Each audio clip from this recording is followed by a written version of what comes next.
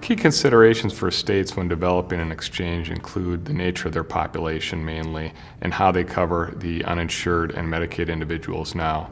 Certain states have very rich coverage for Medicaid and have a small percentage of uninsured, which would be specific situations that would lead to customization of their exchange. Individual states will customize their exchanges based on where the balance of power lies within a state. If it's in the Department of Insurance, the exchange may be housed there and it'll be focused on rate increases.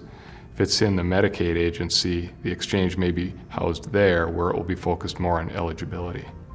The exchange is seen right now as going to attract less healthy individuals because the people that need subsidies through the government are going to be forced to buy through the exchange.